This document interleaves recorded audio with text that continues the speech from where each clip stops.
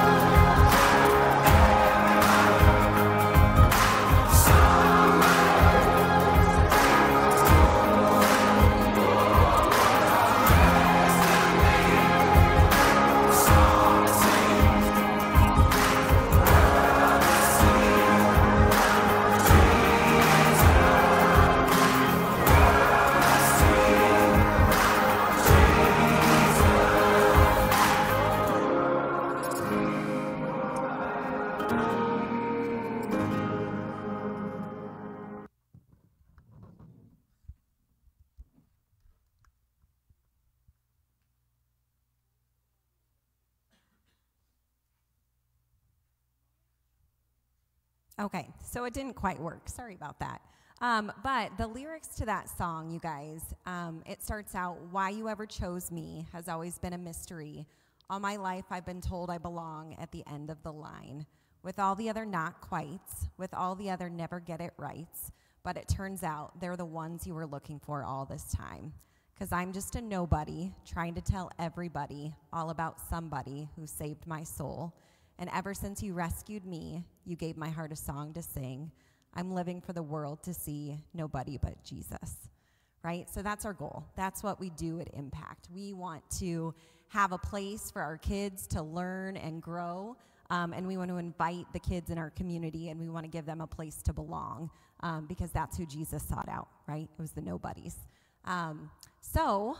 This is our mission of Impact, to glorify God by making disciples of Jesus Christ through gospel, community, and mission. This is our church's mission as well. It doesn't change for Impact. Our vision is to boldly proclaim the gospel, inviting people into authentic community with Jesus and with one another, and equipping them to continue the mission of Jesus. That's the same for our youth. They were designed with gifts, just like adults are, right? Like, that doesn't start once you turn 30, that starts now. And so our goal is to meet every Wednesday, give them a place where they can learn and grow in their relationship with God. We're going to give kids an opportunity to enter into a relationship with God if they don't know him as their Savior. And then we want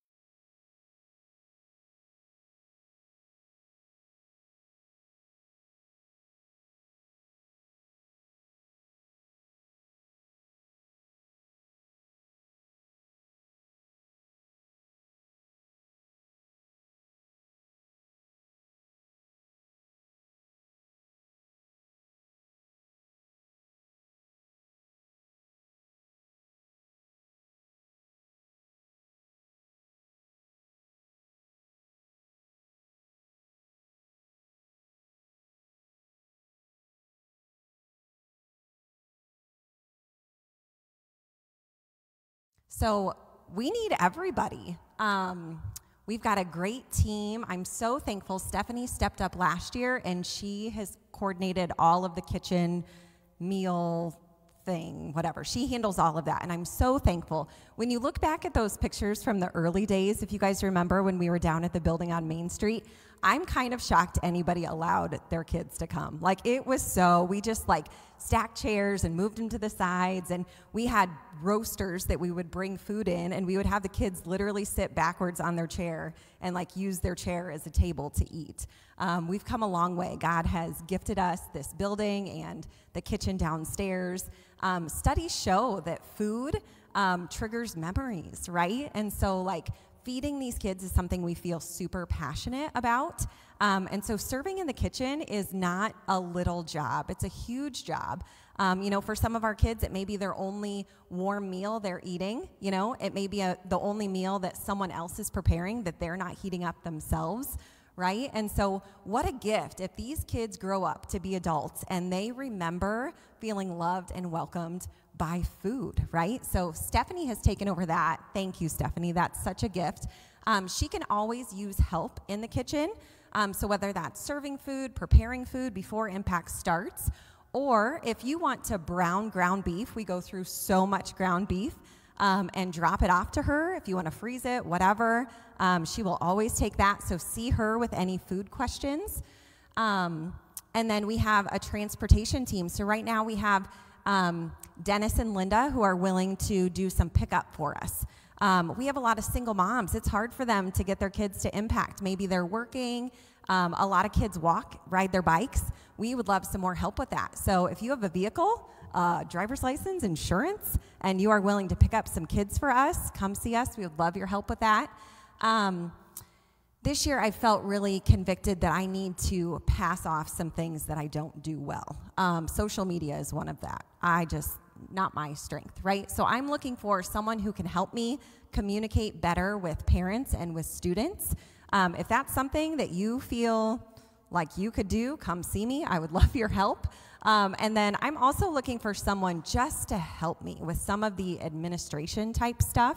I really do not have joy going and printing off materials for Impact. And we need to do better with that. We need to do better sending home reminders with students. So if you are gifted with the gift of administration, I am not. I would love your help. If that's something that you could do, come see me. We'd love your help with that.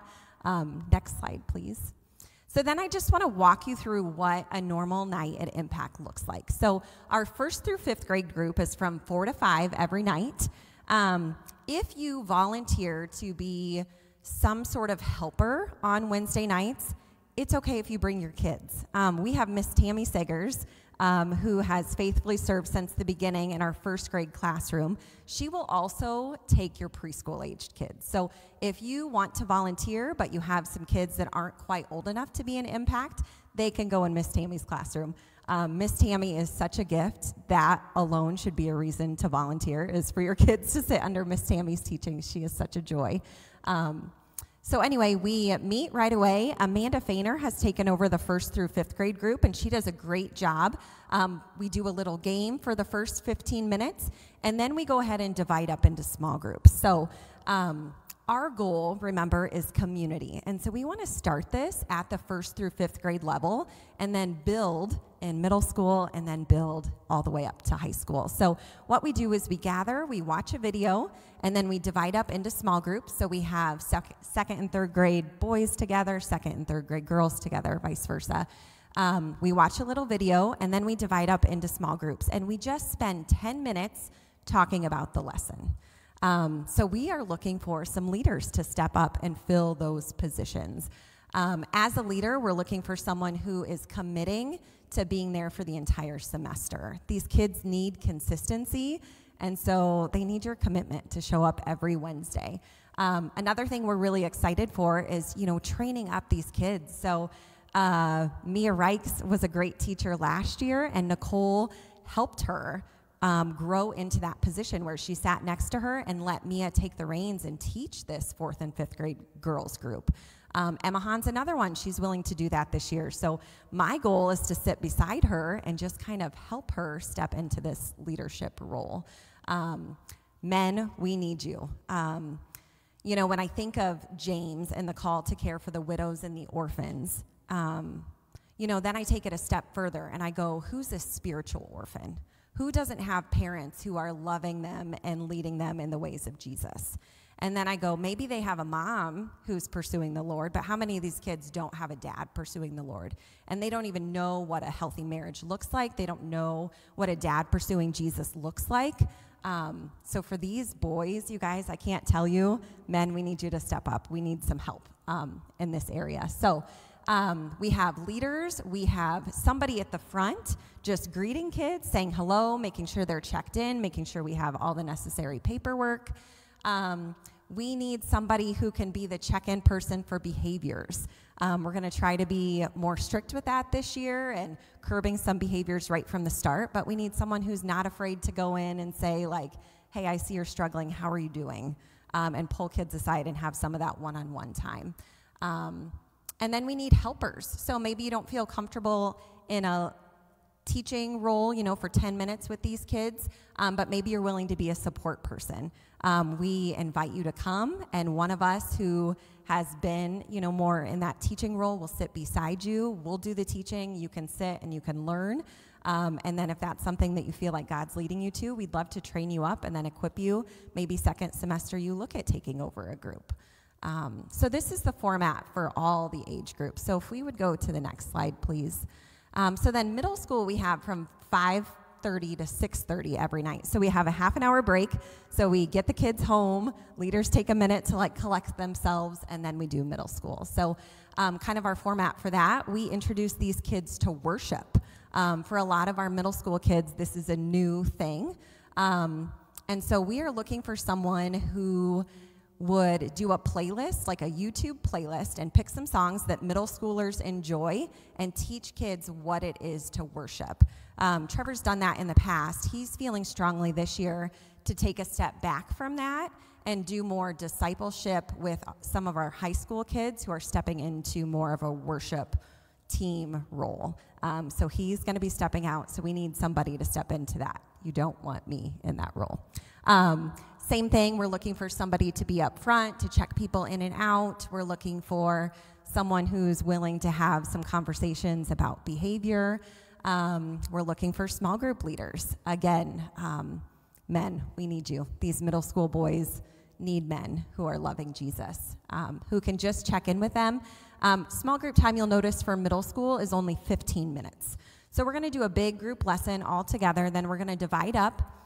Small groups work best if you have 5 or 6 per group. If we only have 2 leaders and you have 15 kids in a small group, it's not going to work super well. And sometimes that's what we ran into last year. So the more help that we have, the more it lightens the load for our volunteers. So if you are willing to spend 15 minutes with a group of middle schoolers, and sometimes you watch the video and you literally just look at these kids and you go, how was your week? How are you doing? And that's it, right? Like, and if they know that they are loved by the Father and loved by you, mission accomplished. You've had a good small group. Same thing, we need helpers. So if you're not comfortable, again, in that 15-minute teaching role, we invite you to come as a helper, sit alongside one of us who is comfortable, and we will train you up in that. We also need substitutes. So we know life happens, right? We have 5 kids. Kids get sick. Things happen. So if you're not willing to commit every week, but you're willing to be somebody that they can call if we need you, that's a great way to help too. And then our last group is our high school group. So they meet from 7 to 8:30. So they get an extra half hour. This is really exciting. When we started Impact, I think we had 3 high school students. And now it's not uncommon to have 50 high schoolers on a night. And so this is where our small group time is bigger. So I think we have 40 minutes scheduled for small group time.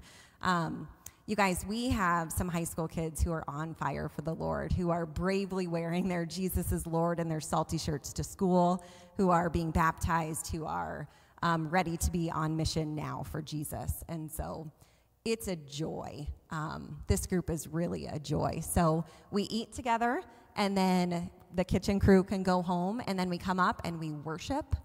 And then we have a large group teaching time, and then we divide up into our small groups, and then we wrap up at 8:30.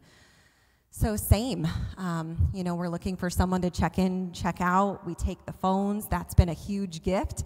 If you're willing to sit up front, check them in, and take their phone and give it back at the end of the night, that would be a huge help to have somebody in that position. Yeah, it's a joy. Next slide, please. We need your help. First of all, would you pray for us? Every Wednesday, when you know Impact is happening from 4 to 8:30, would you just be in prayer, praying against the enemy? He has shown up where God's at work. Satan is not far behind. And so would you be praying for the leaders? Would you be praying for the students? And then if you're willing, would you join the team? When we look at Gospel Community Mission, the community that I have with the team that helps show up every Wednesday night, it is such a sweet time. And those are some of my closest relationships. So there's something so special about serving together and being on mission together. Even as a husband and wife team, it's something Trevor and I do together. And if you ask these kids what a healthy marriage looks like, a lot of them don't know. They don't see that. It's not modeled for them. So getting to show that every week is a gift. And then financially, you guys, we do these retreats throughout the year. In January is our most expensive. It's our high school retreat, and I think it's $180 per person. So for these high school kids, it's a lot. A lot of them, it's hard for their parents. It's hard for them.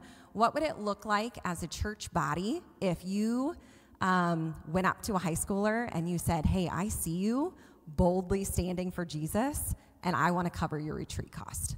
Like, what would that look like? That would be something this kid would remember forever. So if you can give financially, we would love your support that way. So we have our team meeting this Wednesday here at the church at 7 o'clock. If you are interested in serving in any capacity, if you are willing, I'm going to have a sign-up sheet in the back. If you would just put your name and phone number, and then any area you feel led to serve, I'll be in contact with you, and then we will sit down Wednesday night at 7 this week and talk through some of the details. And then Impact starts back September 20th. So if you would just be praying, we'll have more like handouts, hopefully, if I get someone to help me print handouts in the weeks to come, where we can start inviting our friends' kids and neighbors' kids. And If you are a youth, 1st through 12th grade, I would love for you to join us on Wednesday nights. It really is such a sweet time. I think I asked for 10 minutes and I took way longer, so sorry about that. It's all good. Thank you. So we see that being a follower of Jesus is actually a whole lot more than attending a service on Sunday morning, right? It's a whole life commitment that we serve, we get connected, we do the one another's. That's what it means to be a follower of Jesus. And so we're going to encourage you to say yes. A lot of you have been asking and saying, how do we get involved? How do we get connected? This is a great way to do it, all right? This is a great way to be on mission for Jesus in our community, okay? All right, well, we're going to have a call to worship this morning. Oh, give thanks to the Lord. This is 1 Chronicles 16. Oh, give thanks to the Lord. Call upon his name. Make known his deeds among the people. Sing to him. Sing praises to him. Tell of all his wonderful works. Glory in his holy name. Let the hearts of those who seek the Lord rejoice. Seek the Lord in his strength. Seek his presence continually. Sing to the Lord, all the earth. Tell his salvation from day to day. Declare his glory among the nations, his marvelous work among all the peoples. For great is the Lord and greatly to be praised, and he is to be held in awe above all gods. For all the gods of the people are only idols, but the Lord made the heavens. Splendor and majesty are before him. Strength and joy are in his place. Ascribe to the Lord, O clans of the peoples. Ascribe to the Lord glory and strength. Ascribe to the Lord the glory due his name. Bring an offering to him and come before him. Worship the Lord in the splendor of holiness. Tremble before him, all the earth. Yes, the world is established and it shall never be moved. Let the heavens be glad, let the earth rejoice, and let them say among the nations, the Lord reigns. The Lord reigns on his throne right now, today. And so let's all stand and begin to worship him. Sing Better Is One Day.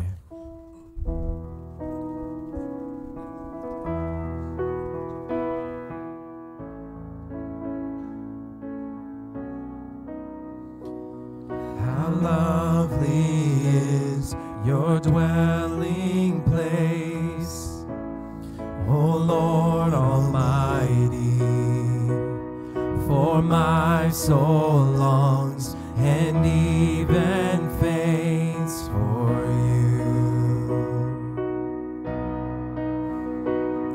For here my heart is satisfied within your presence. I sink beneath the shadow of your wings. Better is one day in your courts. Better is one day in your house. Better is one day in your courts than thousands elsewhere. Better is one day in your courts. Better is one day in your house. Better is one day in your courts than thousands elsewhere. Than thousands elsewhere. One thing I ask, and I would seek to see your beauty, to find you in the place your glory dwells. Let's sing those lines again. One thing I ask, and I would seek to see your beauty, to find you in the place your glory dwells. Better is one day in your courts. Better is one day in your house. Better is one day in your courts than thousands elsewhere. Better is one day in your courts. Better is one day in your house. Better is one day in your courts than thousands elsewhere. My heart and flesh cry out for you, the living God. Your your Spirit's water to my soul. I've tasted and I've seen. Come once again to me. I will draw near to you. I will draw near to you. Better is one day. Better is one day. Better is one day than thousands elsewhere. Better is one day. Better is one day. Better is one day than thousands elsewhere. Better is one day in your courts. Better is one day in your house. Better is one day in your courts than thousands elsewhere. Better is one day in your courts. Better is one day in your house. Better is one day in your courts than thousands elsewhere. Than thousands elsewhere.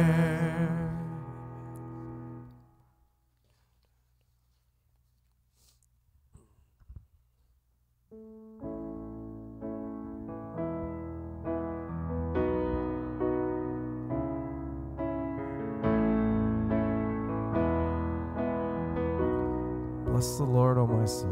Bless the Lord, O my soul. O my soul. Worship his holy name. I sing like never before. O my soul, I'll worship your holy name.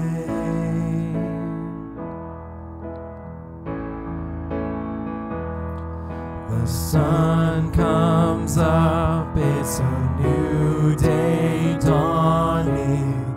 It's time to sing your song again.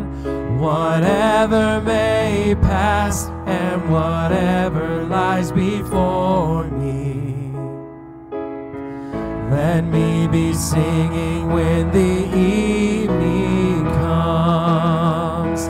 Bless the Lord, oh my soul, oh my soul. Worship his holy name. I sing like never before. Oh my soul, I'll worship your holy name. You're rich in love and you're slow to anger. Your name is great and your heart is kind. For all your goodness I will keep on singing. 10,000 years is for my heart to find. Bless the Lord, oh my soul, oh my soul. Worship his holy name. Sing like never before. Oh my soul, I'll worship your holy name. And on that day when my strength is failing, the end is here and my time has come, still my soul will sing your praise unending. 10,000 years and then forevermore. Bless the Lord, oh my soul, oh my soul. Worship his holy name. Sing like never before. Oh my soul, I'll worship your holy name. Lord, I'll worship your holy name. Lord, I'll worship your holy name. from all the days, right? All right, let's sing It Is Well With My Soul.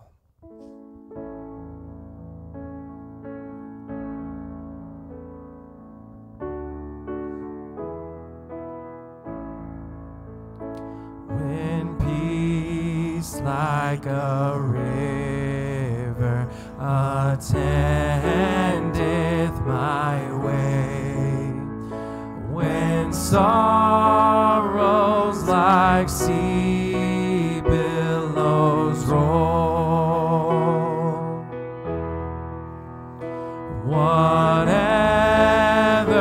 my lot, thou hast taught me to say, it is well with my soul. It is well with my soul. With my soul, it is well with My soul.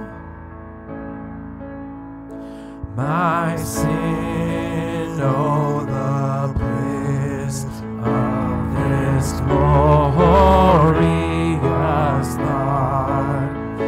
My sin not in part, but the whole. It's nailed to the cross. Let's sing that. Is nailed to the cross, and I bear it no more. Praise the Lord, praise the Lord, oh my soul. It is well. With my soul. With my soul, it is well with my soul. And Lord, haste the day when my faith shall be sight, the clouds be rolled back as the scroll. The trump shall resound, and the Lord shall descend. Even so, it is well with my soul. It is well. With my soul. My soul, it is well with my soul. Let's sing that again. It is well. It is well with my soul. with my soul. It is well. It is well with my soul. Oh, yes, Lord. Oh, the words of that song. Oh, the bliss of the glorious thought. My sin, not in part, but the whole, is nailed to the cross, and I bear it no more. Praise the Lord, God. That is where we are at, Lord. God, we are so thankful that you sent your one and only Son to die for us on the cross. And we are so thankful that Jesus was willing to do that. That he took the nails that we deserve them, God. Without him, we would not be right with you. And so, God, we lift your name on high this morning. We worship you this morning and praising you, saying thank you for taking my sin from me. Thank you for taking our sin from us through Jesus, through that plan that you had in Genesis at the beginning, God. Lord, I pray for Nathan as he comes up today. God, I pray that you would fill him with your Holy Spirit. Give him the words that we need to hear this morning, and help us to have the hearts that receive this message and that hear it, and that will take it to our friends and our groups, and just saying, like, look at what God has done in my life. He has done this. He has changed me. And so, Lord, we love you so much, and we thank you. In Jesus' name, amen. Amen.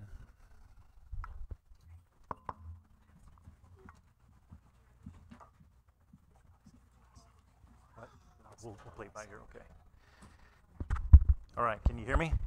This is the time for the little ones to head back. You got some little ones for kids' church downstairs. We got some great workers. They're going to care for them and give them a kids lesson. For those of you that are here for the first time, or here in first time in a while, we've begun a study through the book of Isaiah.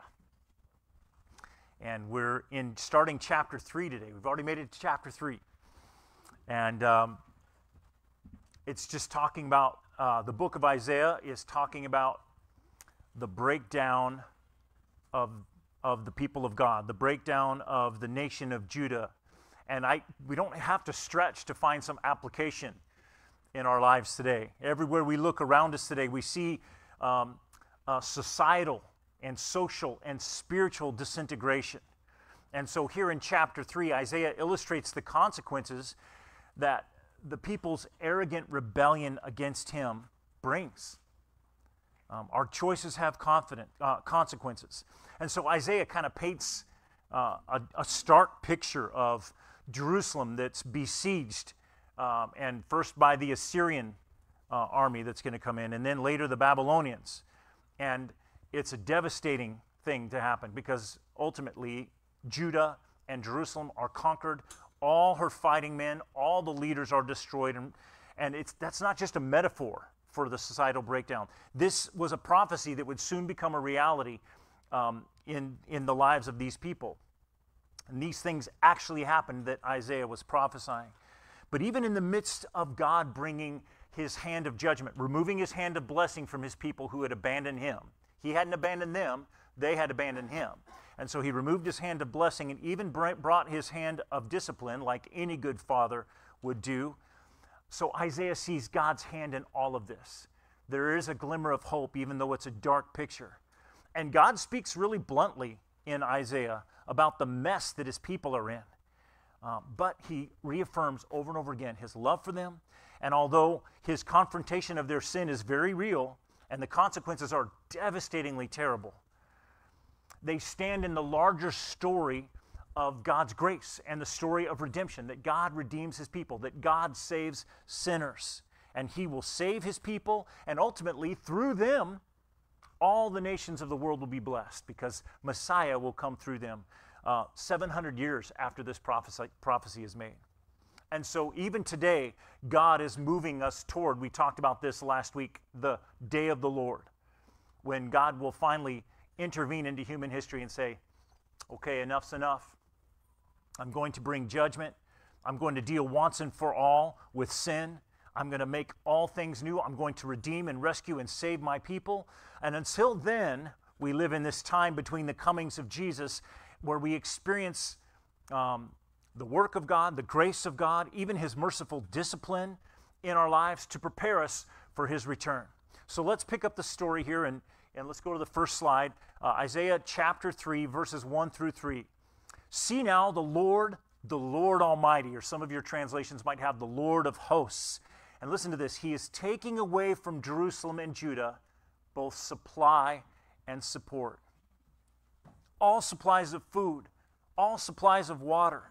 The hero, the warrior, the judge, the prophet, the diviner, the elder, the captain of 50, the men of rank, the counselor, the skilled craftsman, and the clever enchanter. All these are going to be removed. What do God's people stand to lose when they abandon him and go their own way? When they worship other gods and when they rebel against God's good plan and design for their lives? Everything. Everything. They stand to lose supply and support. These two words are are the masculine and feminine of the same word, and it means it's a Hebrew idiom for everything, totality. Every support, without exception, they're going to lose. And God is going to do this, and it seems merciless and painful, but He's taking away everything so that He can restore and replace it with something better. He's taking away everything that stabilizes the societal life of Isaiah's generation. If you think about it, basically the people have declared their independence from God. They said, we don't want anything to do with you, God. Even though you are our God and we are your people, even though that we occupy this land and the city of Jerusalem by your grace and by your deliverance, you've brought us out of slavery in Egypt, you've given us this land, and you've given us all that we have and all that we are. Our identity as a people are rooted in you, Yahweh, and yet now we want to live life independently of you. We want to do our own thing, we want to go our own way, we want to live our lives apart from you. And God says, okay, you want to know what that looks like? I'm going to remove my blessing from you. I'm going to let you have what you want, have it your way. I'm going to let you live your life apart from me and experience the consequences of that. And so He's going to take away everything that stabilizes their societal life. And this is ultimately going to happen when the Assyrians invade and lay siege to Jerusalem, and ultimately when Jerusalem falls in 586 BC with the Babylonians, and the destabilizing effect of losing all of their fighting men, all of their leaders, all of their judges and prophets and captains and counselors. When God's people have rejected God and His covenant requirements for them, and this is what was required to have His ongoing provision and protection and blessing in their lives, just as He warned them. He said, if you choose to live independently of me, if you choose not to obey me, if you choose not to walk with me, then I'm going to have to remove my blessing. I'm going to have to remove the things that you are now trusting in other than me. And hopefully the goal of all of that is not just to be punitive, it's to bring you back to me. It's to bring you to repentance and obedience and to restore our relationship, to reconcile us. And so Isaiah begins to paint this picture, this description of a collapsing society where people would actually acutely feel the loss of their relationship with God and all the blessings and privileges that came with it. The loss of basic material needs, food and water. How long can a society survive without food and water? And this happened when they were under siege in Jerusalem. And it had devastating consequences, famine, and death and destruction in the city, illness and sickness. God not only removes their supply and support of their basic needs, but He removes their military security. The army that they were relying in under David and Solomon, the most powerful armies of Israel in the known world at that time.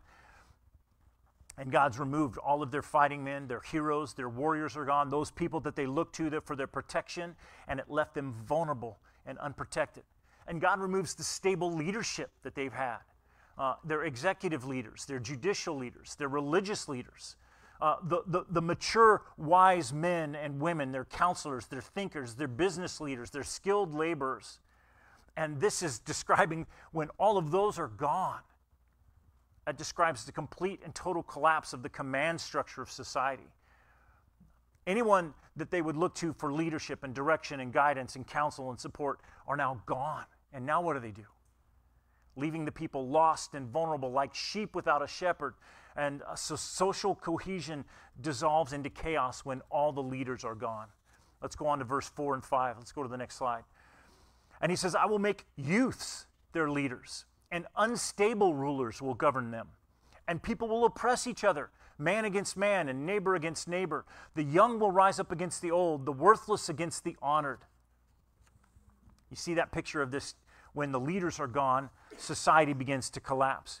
And we live in a time and a culture that idealizes and idolizes our leaders, our celebrities, our public figures, our athletes, our musicians. We actually have an ongoing show called American Idol, right? We idolize these leaders or these public figures. We idolize success and achievement and beauty and power and wealth and fame. But when we exalt and worship our leaders, what happens to them? They become addicted to that power, to that fame, to that worship that they've been given.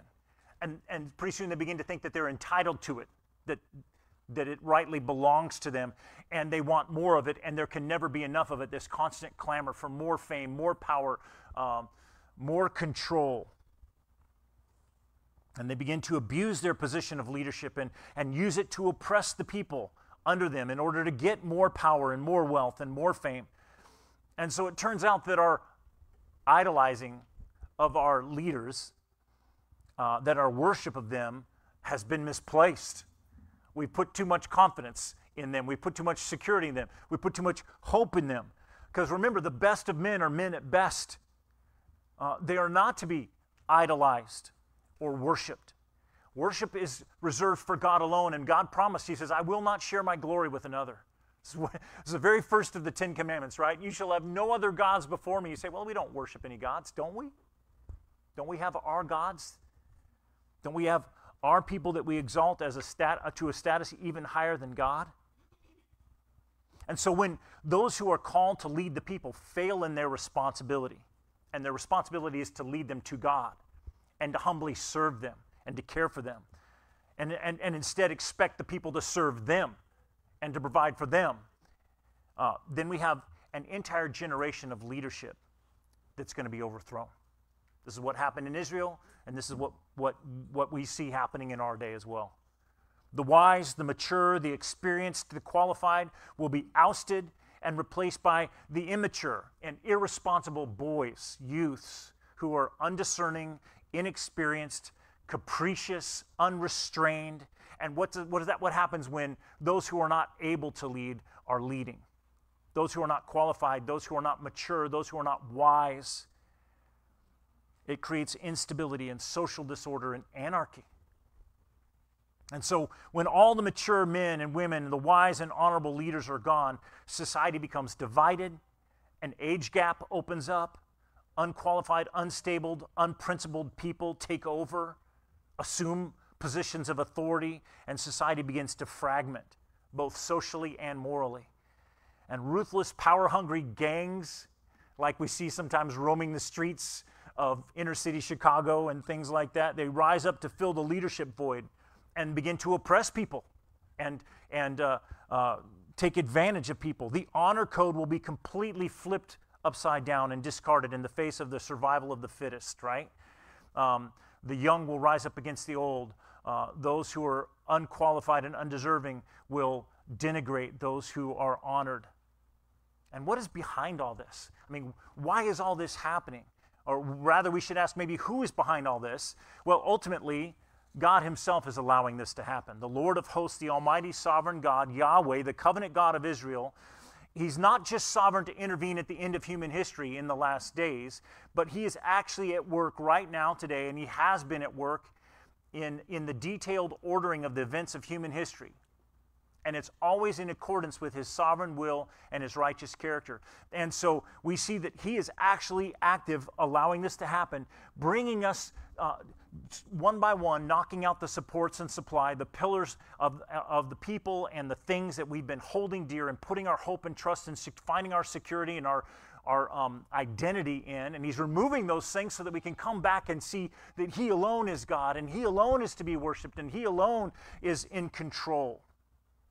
We see the message of Daniel to the Babylonian king Nebuchadnezzar when he prophesied some 200 years before this. 200 years after, when he said, the Most High God is sovereign over the kingdoms of men, and He gives them to whomever He chooses. The Most High God is sovereign over the kingdoms of men, and He gives them to whomever He chooses. See, we think we're autonomous and that we are the masters of our own fate and that we're charting our own course, and God says, no, I'm the Most High God. I'm sovereign over the kingdoms of men, and I am allowing this to go on. I am giving them to whomever I choose. And so if youth are leading, this means that God is allowing it to happen. It's not His good plan. He would rather them, all the way back in the wilderness, that they were, He says, I will be your God and you will be my people, and I will lead you and you will follow me. It was back in the day when Israel first became a nation, they were a theocracy. There was no monarchy. There was no king. God Himself was their king, and they followed Him. But they rejected Him as their king. They made some other kings who followed their own desires and felt like they were leading, and it was their kingdom, and it was their power, and it was their rule, and God has to remind us and remind the people that he ultimately is in charge. Let's go on to the next slide, verse 6 and 7. This is what happens in this leadership vacuum. A man will seize one of his brothers in his father's house and say, "You have a cloak? You be our leader. Take charge of this heap of ruins." But in that day he'll cry out, "I don't have any remedy. I don't have food or clothing in my house. Don't make me the leader of this people." So in this leadership vacuum, with the breakdown of societal order and the breakdown of public sentiment and public spirit, there's a hopeless despair that sets in. No one takes leadership seriously. I mean, there's zero public trust and confidence in the leadership. And so in their desperation, people will look around for someone, anyone, to provide guidance and courage in this important moment. No thought or time or effort will be given to search for the best, most qualified candidate, but whoever happens to be convenient will be hastily put forward. "Here, you be our leader. You have a pulse." But no one's going to be willing. Like, "Don't look at me. I don't want to. Who wants that job? I don't want that job. I don't have a remedy. I can't cure the ills of Jerusalem. Don't look at me. I can't fix this mess. I don't have the resources necessary." So what we've got is, in the absence of true leadership, we've got a woeful incompetence, a lack of qualification, skills, a lack of character, and it turns public leaders into a laughingstock, a joke. And behind this caricature lies the reality that in a day when they are so desperately needed, that there's an unwillingness to accept responsibility for others. Isaiah is describing the breakdown in national character and a breakdown in a serious responsibility that comes with leadership. And so the warning for every generation is this: one way God brings judgment to his people is by depriving them of worthy, competent leaders. He helps them to see what life is like without a leader who has God as their Lord. And it gets ugly and it gets dark. And he hopefully brings them back to the place where they cry out to God in repentance and come back to God. So what happens when a nation loses its leaders? When its leaders are irresponsible or incompetent or unwilling to take responsibility? Well, the center of society no longer holds together. There's a breach, and there's brokenness, and there's chaos and disorder. Let's look in verse 8 and 9. Let's go to the next slide here. Why does society come apart? Why does this happen? Well, God through Isaiah tells us in verses 8 and 9, Jerusalem has stumbled. Judah has fallen. Why? Because they've spoken and acted against the Lord, defying his glorious presence. The look on their faces testifies against them. Like Sodom, they flaunt their sin. They don't even hide it. Woe to them. They've brought this disaster upon themselves. So why is this happening? Why does this happen to a society? Why does social disintegration happen in a culture? Why would God remove the supports and allow society to collapse? It doesn't happen in a vacuum. It isn't the result of failed policies, lack of tax dollars to be thrown at the problem. Society comes apart and ultimately collapses because of a moral and spiritual erosion and decay of its people. And so Isaiah traces all of this back to the root cause, and that is speech and conduct that is deliberately rebellious and defiant against God. God is the orderer of society. God is the orderer of government. The building block of every society is the nuclear family. We've got God established the family, and God established the church, and God established government ultimately so that to reward the righteous, to punish the wicked, to keep order in society. But when we've rejected God and his law and his lordship and rulership over all of society, then it comes apart. And when we defy God through our speech and our conduct, the words here actually means literally defying the eyes of his glory. That is, the eyes of God's glory, where we're talking about him seeing everything. He observes everything that is offensive to his holiness in a society. And as Isaiah is bringing this charge against the people, and he's saying, look, this is all your fault. You've rejected the word of the Lord. You've rejected the law of the Lord. You've rejected the prophets of God. Every time he sends a prophet to you, you stone him or kill him, or you ignore him. And instead, you're defying the Lord. You're defying God by the way you speak, the way you act, the way you think. Through your speech, your immoral, idolatrous behavior, your treatment of the poor and the vulnerable among you, and your arrogant self-absorption, all of that has brought this disaster upon yourself. It's interesting that he says your speech. You know, the sins of speech are one of the most lightly regarded in all sins today. We tend to think of our actions and you know, sinful acts of commission that we do, but we rarely think about the weight of our words. The Bible tells us that death and life are in the power of the tongue, blessing and cursing, that words fitly spoken can build up and give life, but words can take away and damage and destroy. And so we can sin against God and each other with our words.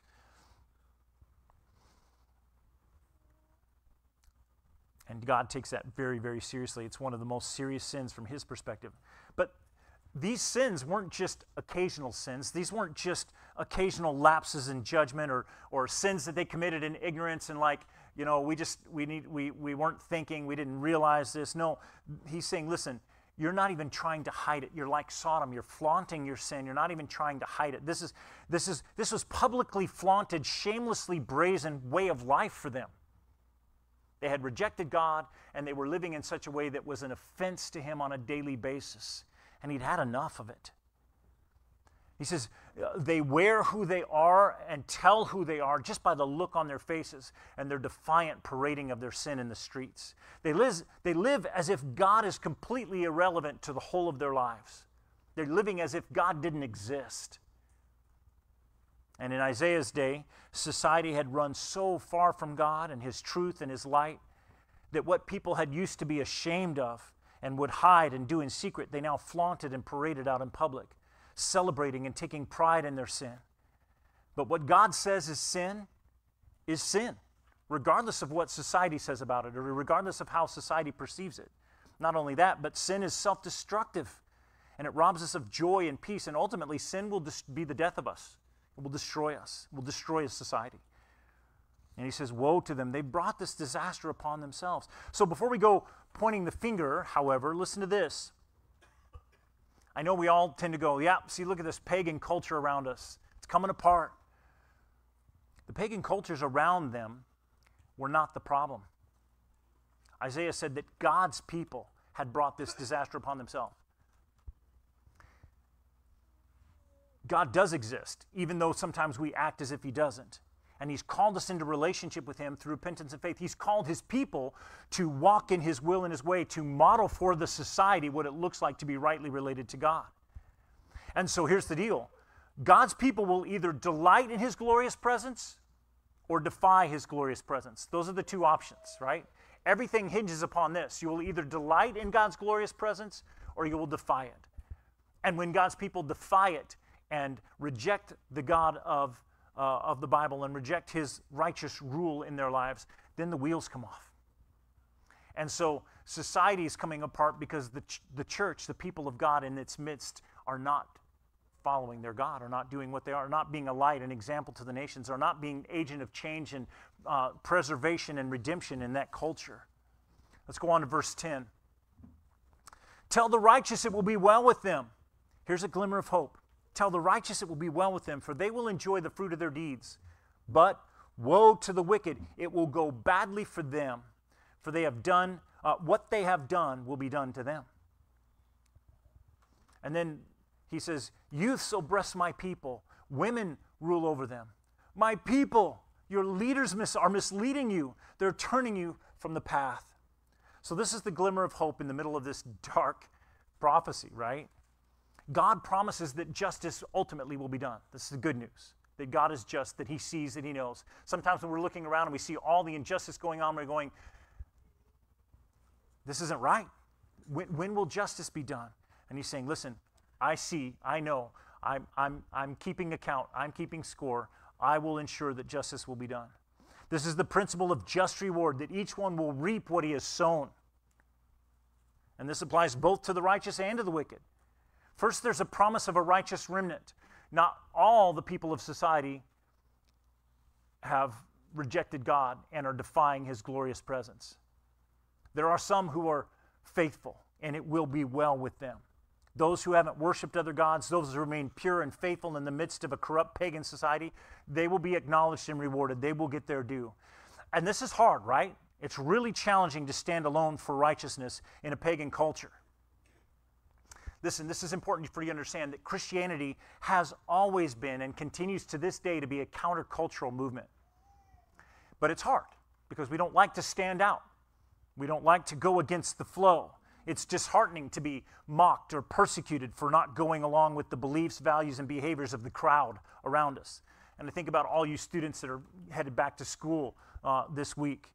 You need to prepare yourselves to be questioned and challenged, maybe even mocked for your faith.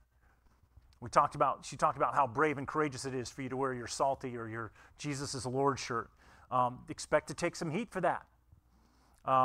Because this culture and your peers are going to pressure you to conform to their beliefs, values, and behaviors, right? They want you to go along with them, right? And you'll be tempted to do it because it's easier to go along in order to get along and not make waves and not rock the boat. But you can't.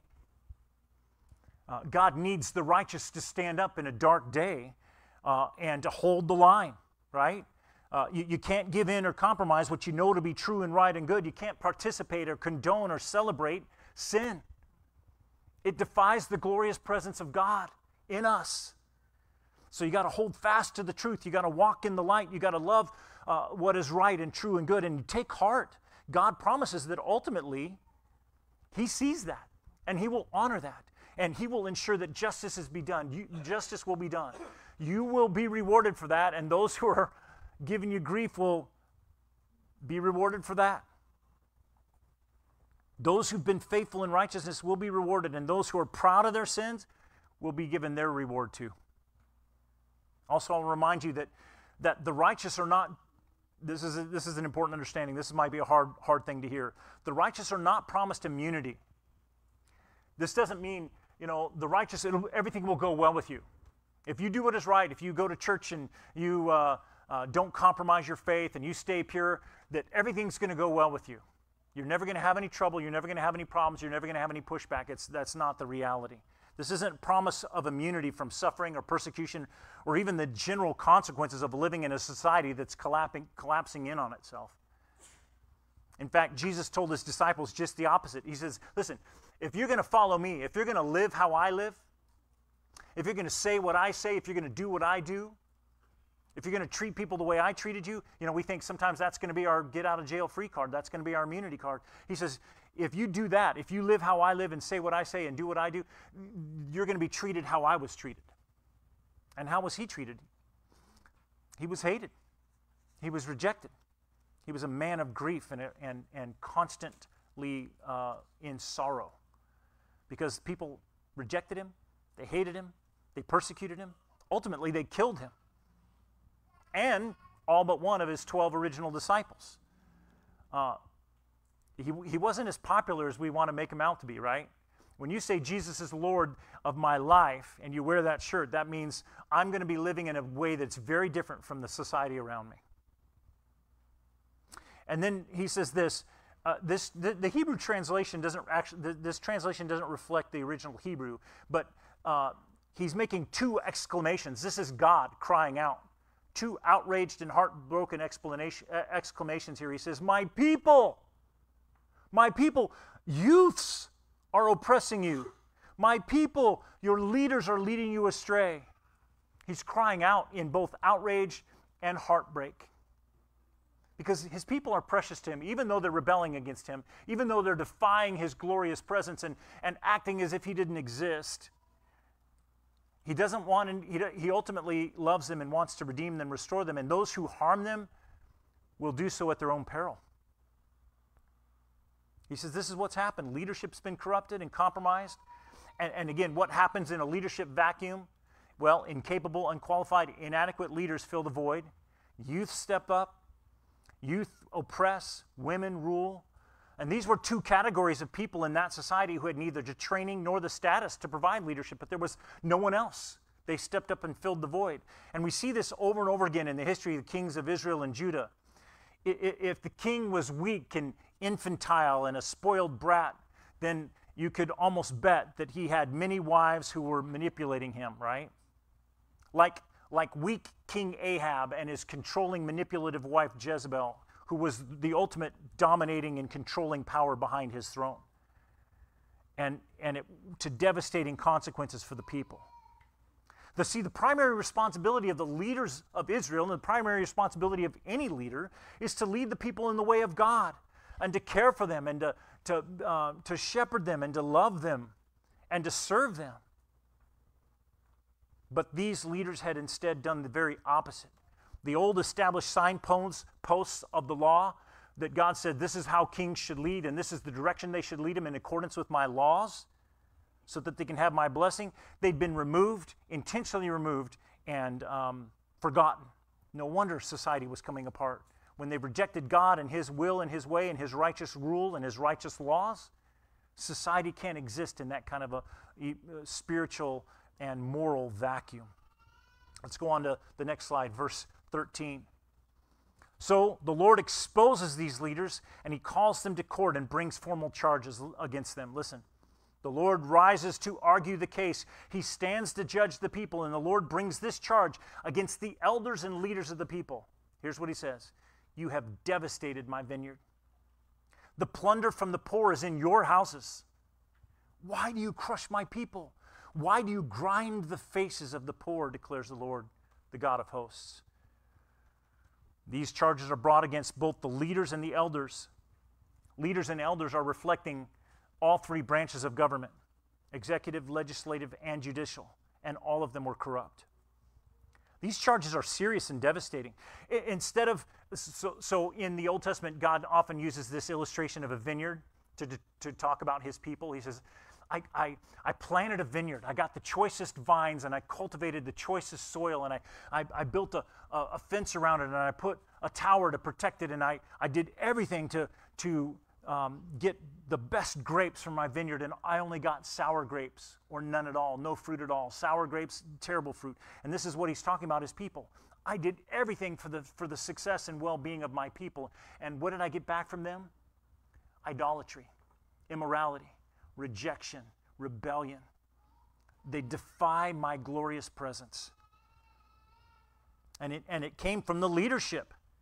Instead of doing what they should have been doing, cultivating and watering and nurturing and weeding and protecting His vineyard, which was really His people who had been trusted to their leadership.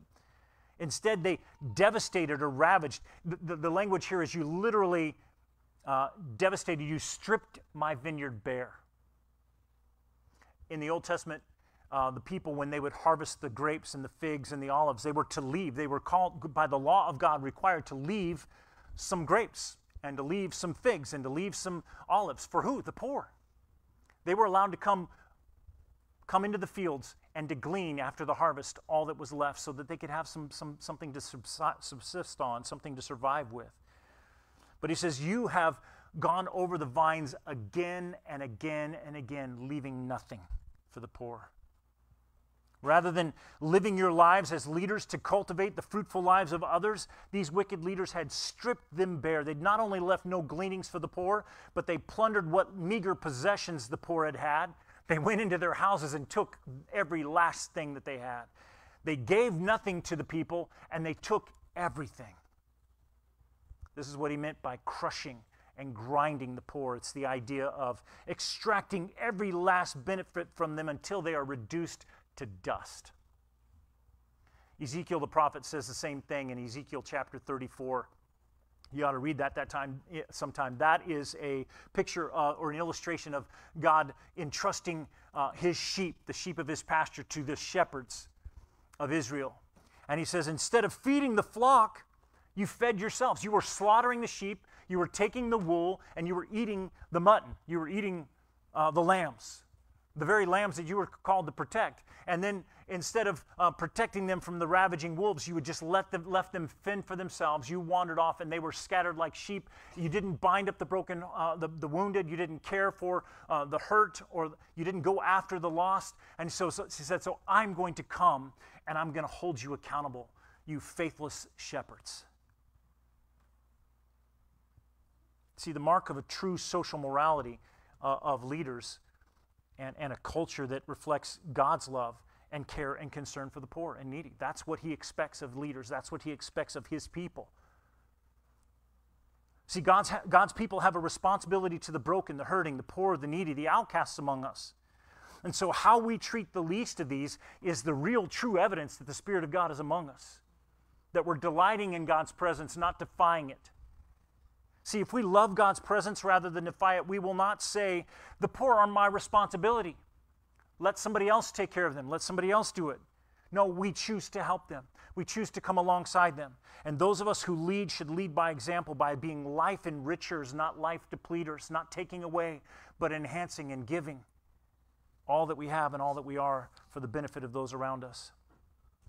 But look, let's go on to verse 16. It isn't only the men and the leaders who failed to lead that led to societal collapse. Look, there's another category here. The Lord also says, because the daughters of Zion are haughty, walking along with outstretched necks, flirting with their eyes, strutting along with swaying hips, jingling their ankle bracelets, the Lord will put scabs on the heads of the daughters of Zion, and the Lord will shave their scalps bald.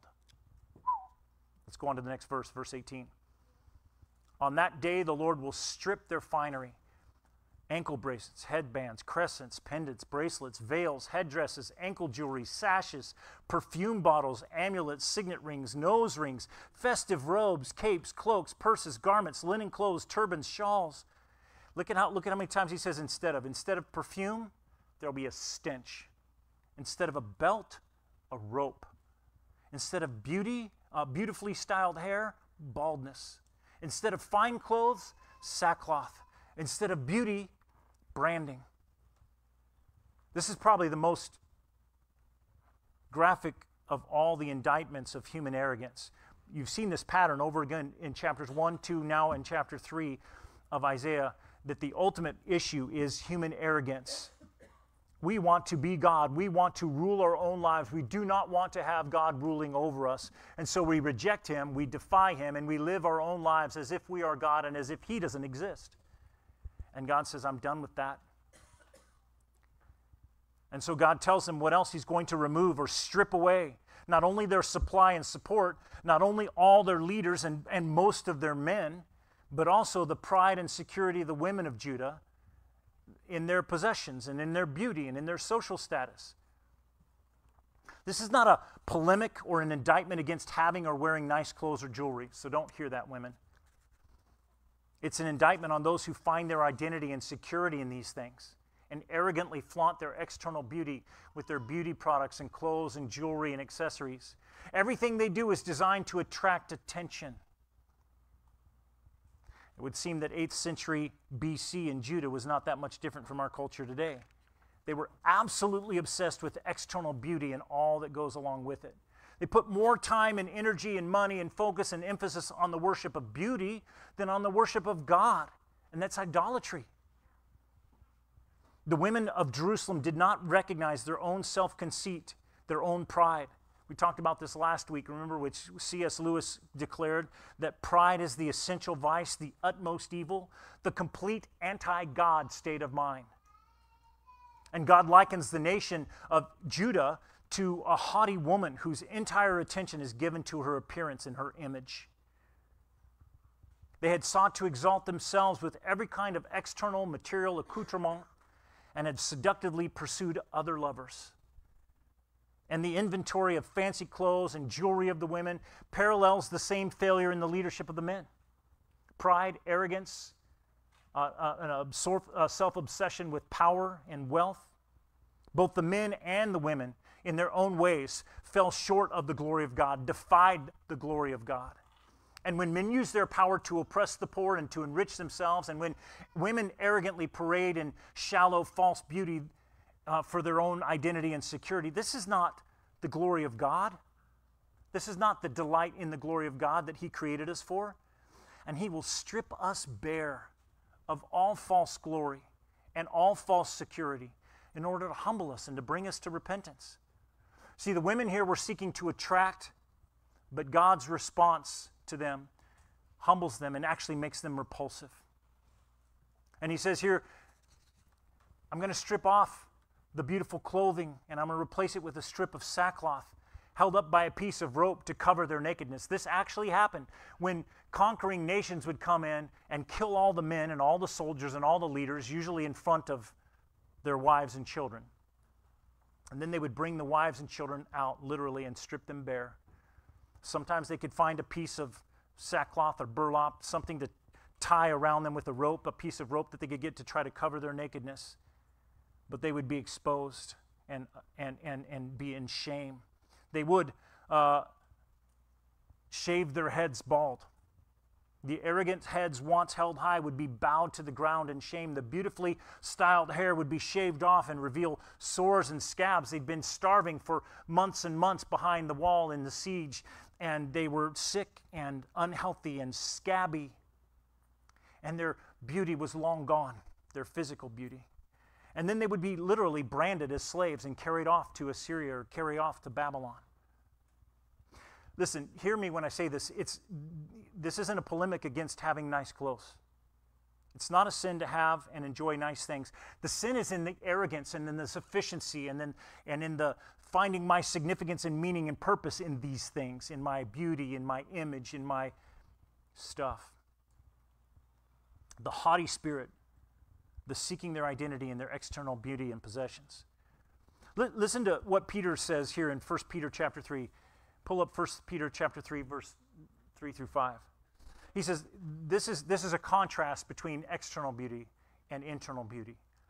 And he says this, Peter, the Apostle Peter says, your beauty should not come from outward adornment, such as elaborate hairstyles and the wearing of gold jewelry or fine clothes. Rather, it should be that of your inner self, the unfading beauty of a gentle and quiet spirit, which is of great worth in God's sight. For this is the way the holy men of the past who put their hope in God used to adorn themselves, and they submitted themselves to their own husband. So he's talking about a contrast between a woman who delights in God and a woman who delights in herself. A godly woman is radiantly beautiful, whatever her age and whatever her features, because her beauty is the unfading beauty of the Spirit in her, the Spirit of God radiating from her, that makes her beautiful at any age and whatever she's wearing. And that is what God values. That beautiful spirit, that inner spirit that submits to God and His lordship and leadership and delights in the glory of God rather than the glory of herself. Let's go on to verse 25. Your men will fall by the sword, your warriors will fall in battle, and then the gates of Jerusalem will lament and mourn. Deserted, she will sit on the ground. And in that day, 7 women will take hold of one man and say, we'll eat our own food, we'll even provide our own clothes, only let us be called by your name. Take away our disgrace. This is how drastic and dark it had become. God will remove the pride and arrogance of both the men and the women.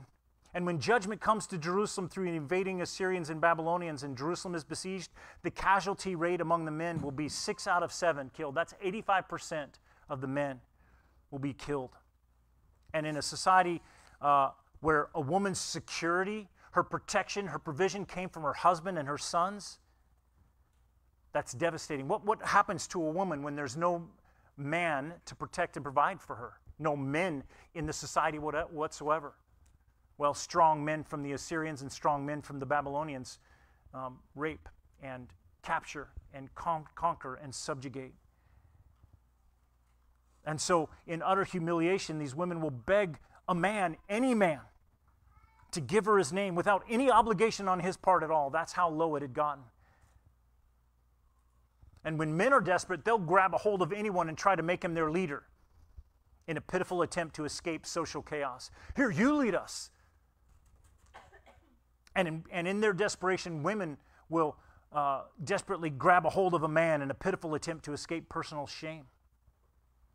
But when God has taken away their support and their supply and their leaders and their men and their finery and their beauty. They will lament and mourn and sit on the ground empty. The final degradation of human pride. God will do what it takes to bring us to the end of ourselves. And He will remove our supports and the things that we're leaning on, the things that we're trusting in, things that we're putting our security and our hope in. And God's people will suffer loss upon loss, all that they're relying on, everything that they're putting their hope in other than God. And it's an act of mercy and grace that He'll strip away these things until we are empty and cry out to and turn back to Him and cry out to Him. And He does this again and again and again in human history. And He's doing it again today to restore His people to true worship and faithfulness and obedience and holiness. Listen to what Jesus says about His church in the last days in Revelation chapter 3. Let's go to the next slide. Here's His church in Revelation chapter 3. You say, I'm rich. I've become wealthy. I don't need anything. We're doing great. But you don't realize that you're wretched and pitiful and poor and blind and naked. I advise for you to buy from me gold refined in the fire so that you may be rich. I'm not talking about literal gold. Wear white clothes to wear. He's talking about purity here. So that you can cover your shameful nakedness, and salve to put on your eyes so that you can see. Those whom I love, God says, I rebuke. This is Christ. And I discipline. So be earnest and repent. This is what He wants from us. This is the response He's looking for. Humility, repentance, a turning back to Him in faith and hope. So the question for you and I today is this. What do we need to be emptied of? What are we propping ourselves up with? What is our support and our pillars? What are we looking to for our hope and our security and our identity? Let's go to the last few verses here. Let's go to the next slide. Here's God's gracious remedy. In that day, the branch of the Lord will be beautiful and glorious, and the fruit of the land will be the pride and glory of the survivors of Israel. And those who are left in Zion, and it won't be many, who remain in Jerusalem will be called holy. All who are recorded among the living in Jerusalem. So a spiritual crisis, a moral collapse cannot be fixed by new political leaders or new policies. It requires far more than failed political promises. Hope and change or make Jerusalem great again is not going to get it done. No spiritual or moral collapse requires a spiritual solution, not a political one. It requires a spiritual Savior, not a political leader with a Messiah complex. This is a sin issue. It's not a policy issue, and it needs to be dealt with on the heart level, and only God can do the work. And with all that God has taken away, we would expect Him to give something back here, but He doesn't do that. He doesn't necessarily give everything back that they'd lost. Instead, He creates something new, something better than what He took away. At first, we cringe when He says, in that day, because we're like, oh, the day of the Lord, judgment's coming. And yes, that's true. But here we see a vision of the coming of the branch of the Lord, who is the righteous judge of all the earth, but He's coming back to redeem and to restore and to make all things new. This title, branch of the Lord, is a messianic title that points to the kingly and priestly offices of Messiah. And branch is a family tree metaphor. You get it? The branch is growing out of the root, the stump of Jesse. In Jeremiah, Messiah is the branch of David, or the stump of Jesse. Only here, this is the only place in all the Old Testament where He is described as the branch of the Lord. The idea that Messiah has a dual lineage. He is both the son of David and the son of God. He is both God and man, 100% God and 100% man. And the people had sought a false beauty and a false glory and a false worship apart from God. And in that day, the day of the Lord, when Messiah returns, they will see a true beauty and a true glory in Him. And He's going to redeem and restore the true beauty of holiness in His people. What an awesome hope and what a glorious remedy. Sadly, though, not everyone's going to enjoy His return. It says here He's going to be the pride and glory of the survivors in Israel. There's going to be a devastating purging. After judgment, there will be some left over, a few who've escaped the consequences of their rebellion against God, of defying His glory. They will have escaped the calamity of Assyria and Babylon and the captivity which overwhelmed everyone else. And He says, but this group will be a spiritually changed group. there will be no more false worship. There will be no more rivals for his glory. No glorifying of ourselves. No more oppressing the poor. No more swollen egos on that day. Let's go on to verse 4 and 5. And this is the end. The Lord will wash away the filth of the women of Zion. He will cleanse the bloodstains from Jerusalem by the spirit of judgment and the spirit of fire. And the Lord will create over all of Mount Zion and over those who assemble there a cloud of smoke by day and a glow of flaming fire by night. See, the people of God need a cleansing from sin. And who does it? The spirit of judgment and the spirit of fire. This is the Holy Spirit. Jesus said this about the Holy Spirit in John 16. When he comes, he will convict the world concerning sin and righteousness and judgment. Concerning sin, because they don't believe in me. Concerning righteousness, because I go to the Father and you see me no longer. And concerning judgment, because the ruler of this world is judged. And the Spirit will come as the refining fire, in judgment and fire. We don't find our hope in avoiding judgment. That's what we kind of long for. The people of God say, we hope that when Christ returns, we're going to avoid the consequences of all this rebellion in us and all the rebellion around us. But actually, we don't find our hope in avoiding the judgment. We find our hope in going through it. This is the refining fire of God's holiness, the burning coal with which God purifies us, and it brings us to the place of repentance, confession and repentance. And without it, without the burning fire of God's judgment and the refining fire of his Holy Spirit, we will remain as we are. But if we submit to the Spirit's burning and judgment in our lives, if we're remade and recreated in his holy likeness, then Jesus will stand as our only beauty and only pride, and we will delight once again in his glorious presence. And then God will promises here that he will once again make his dwelling among his people. This beautiful picture of the pillar of cloud by day and the pillar of fire by night. The manifest presence of his, the manifest evidence of his presence with his people, like he did back in the wilderness, right? In the day of the Lord, though, his glorious presence won't just fill a tabernacle or some temple in Jerusalem. It will cover over all of Mount Zion and all her assemblies. All of his people will be covered by the manifest presence of the holy glory of God. This is where history is headed, to the time when Christ will return to bring justice to the righteous and to reward the wicked and make all things new and to establish his glorious presence. And his presence is going to be over all the earth, over all the remnant, over all the survivors, his people, his bride, the church. And look in last verse 6. Over everything, the glory will be a canopy. This is a beautiful picture of a wedding canopy that celebrates the wedding of Jesus and his bride, the church.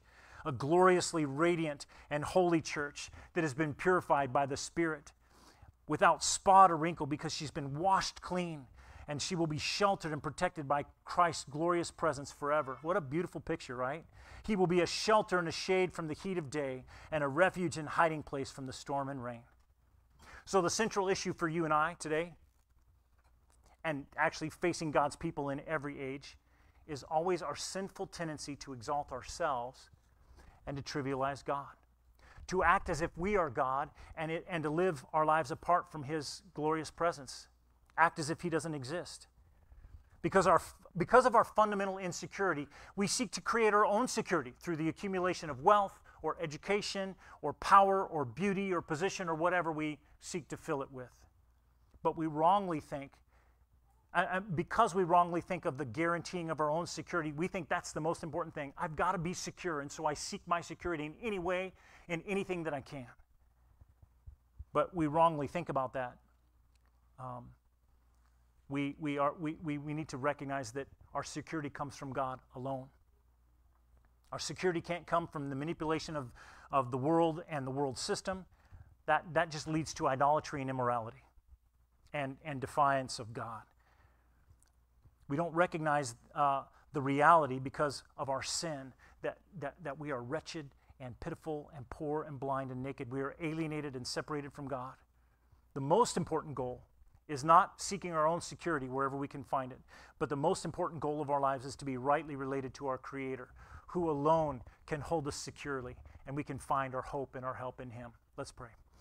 Father, we are grateful for the power of your word and the truth of your message. We're grateful for your Son, Jesus, that in the midst of our brokenness, in the midst of our rebellion and our defiance and our pride and our arrogance, You love us.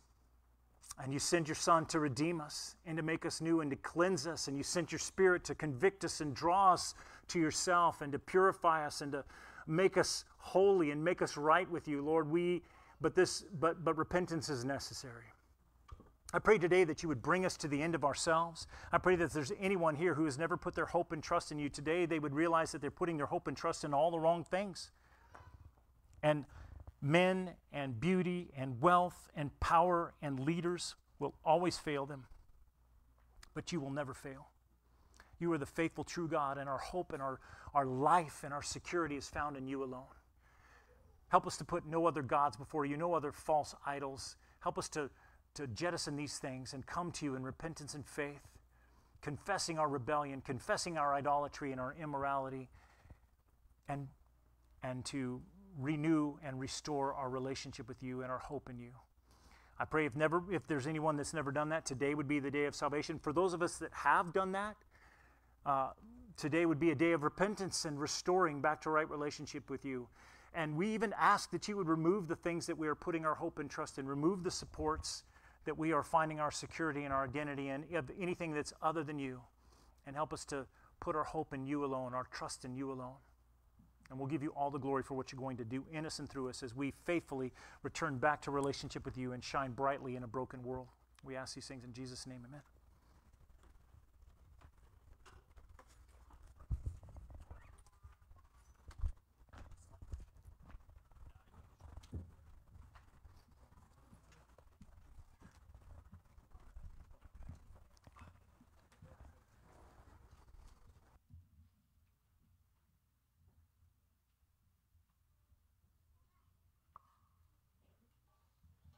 Let's stand and close worship service with just the amazing grace that God has bestowed upon us with Jesus.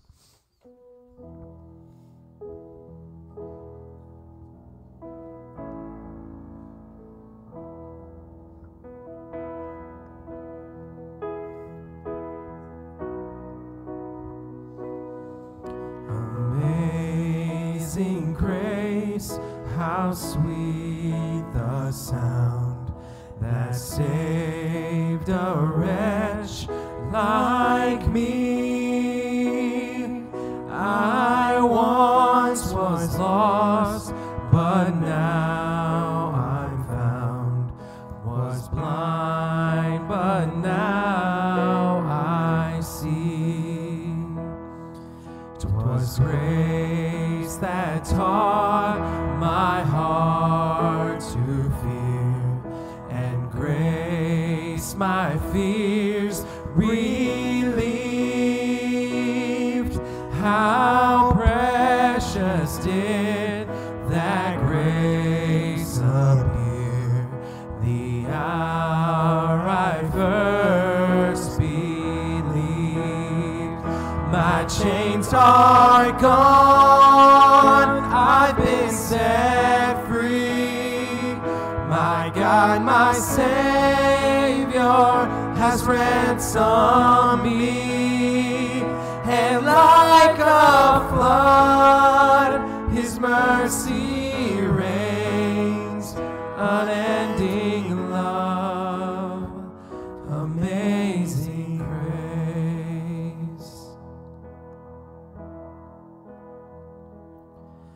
The Lord has promised good to me.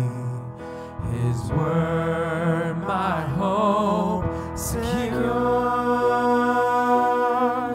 He will my shield and portion be, as long as life endures. My chains are gone, I've been set free.